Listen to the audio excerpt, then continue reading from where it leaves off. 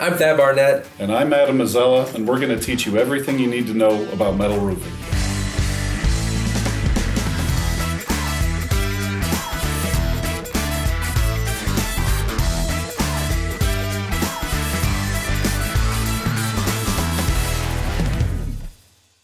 Welcome to Metal Roofing 101. Today's episode, what is a metal roof? I'm here at Sheffield Metals in Northeast Ohio with Adam Mazzella. Today we'll focus on, your typical types of metal roof. Painted steel, painted aluminum metal roofs that we predominantly deal with in the industry today. What makes a metal roof different from another type of roofing system like shingles or tile or something like that? Okay. Well, a shingle system is typically an asphalt-based system. Other systems can be made out of plastics or rubbers or things like that. A metal roof is just that. It's made out of a variety of different metals, generally coming from the earth. You've got steel, which comes out as ore.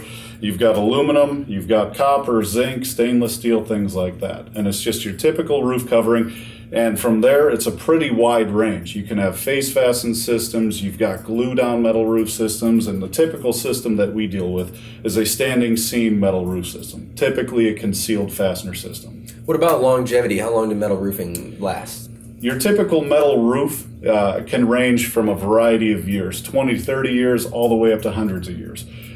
There's copper and zinc roofs in Europe, for instance, that have been around for 200, 300 plus years. Steel is still relatively young compared to those types of roof systems. So a galvalume system, for instance, the MCA or Metal Construction Association has studies out that a galvalume roof will last in excess of 60 years. Now, it's going to vary by environment, but as of right now, there's studies today that they're lasting up to 60 years. How about durability? How durable are metal roofing systems compared to other types of roofing systems? Okay. Well, metal roof is considered very durable when compared to other roofing systems. So you can get an engineered metal roofing system that can last through really high velocity winds, in excess of 150 miles per hour. And you go down to the islands, you go down to South Florida, the Gulf Coast, things like that. After a storm, you see a lot of the roofs that held up were standing seam metal roofs. That's not to say that one's bad, one's good. There's certainly an economical factor that you have to think about when in there. But, metal roofing systems are predominantly hail rated. We've got hail ratings on all of our metal roof systems, as well as all of our engineered metal roofing systems can sustain high winds and are all tested in excess of UL 90. So, Adam, tell me about cost of a metal roof. What is that like? Well, the cost is going to range as well. You have your kind of low end, your face fastened ag panel type system, 26, 29 gauge. Those are going to be the most inexpensive systems. Where it gets more complex and more complicated is kind of where it scales up from there. If you're talking a concealed fastener system, a fastener flange system, for instance, that's going to be on the lower end. Next step up would be your typical snap lock system. Then the next step up would be a mechanical lock system.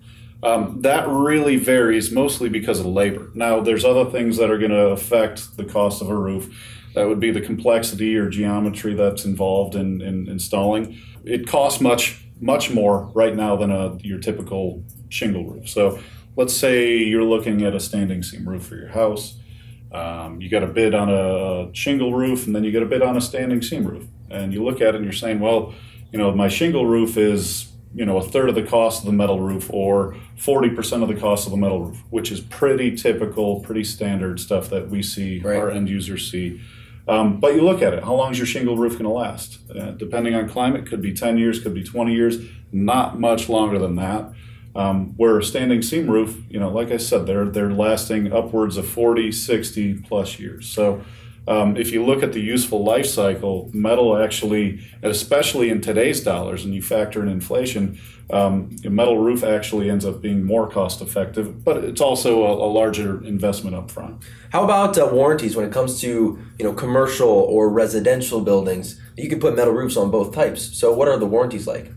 Well, we offer several levels of warranties. You've got your finish warranties and your substrate warranties, as well as our manufacturer warranties. So I'll touch base on the substrate warranties. That's the metal, and that's the metal only. So that can be a bare metal or it can be a painted metal. So we look at it like the metal is supposed to last 25 and a half years if it's a galvalume substrate. Our aluminum substrate warranty is a 20-year warranty, and that just varies by the manufacturer of the metal. Beyond that, you have your paint warranty. Sherwin-Williams or Valspar, they offer us a 40-year finish warranty on all of our PVDF products. Beyond the finish warranty and beyond the substrate warranty, we also offer weather-tight warranties. The weather-tight warranty is an option for predominantly commercial or multifamily on-up type options, where we actually hold the warranty for the duration of time, covering against leaks, repairs, things like that. How about maintenance of a metal roof? What is that like? So maintenance of a metal roof is going to be similar to maintenance of any other roof. I mean, if you see debris up there, let's clean them off. Typical metal roof maintenance is generally going to be a little bit less than a shingle roof, especially if you look at the longevity of the roof. You're not having to worry about a shingle flying off here or there and a potential leak opportunity here or there. It's pretty specific to the flashing points. So you're going to want to make sure that, if you've got sealant in certain areas, you're going to want to make sure that it's not degrading over time due to UV exposure. If you've got pipe boots, which most every roof does, especially residential roofs, you're going to want to make sure that those are tightly sealed and things like that. These are all things that a typical roofing contractor can inspect for most homeowners, which we usually encourage homeowners to pass that on to a contractor to inspect, or somebody that specializes in that. Right. When it comes to metal roofing materials, steel, copper, zinc, how eco-friendly are these metal roofs? So metal roofs in general are all 100% recyclable. Now, that kind of has an asterisk with it, because there are other products that go into the roof itself that may not be, whether it's an asphalt-based underlayment, that's generally not recyclable. Occasionally there's rubber products and things like that and butyl tapes and sealants that may not be recyclable. But if you're strictly talking the metal, you can typically get it recycled. I mean, you get great scrap rates for steel, aluminum, copper, zinc, maybe not great for steel, but a lot of these other natural earth products are considered quote-unquote precious type metals, and it's great that we can use them in architectural applications, because when their useful life cycle ends, it can be recycled. So we talked about a ton of information today about metal roofing.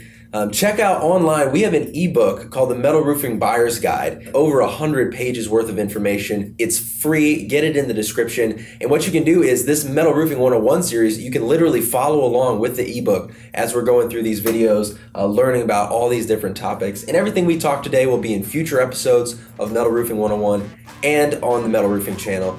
So be sure to subscribe to stay in the loop. Thanks so much, Adam, for talking me through this. I'm looking forward to the next couple episodes. Comment with any questions. We're still doing Q&A Mondays, and we'll catch you next time.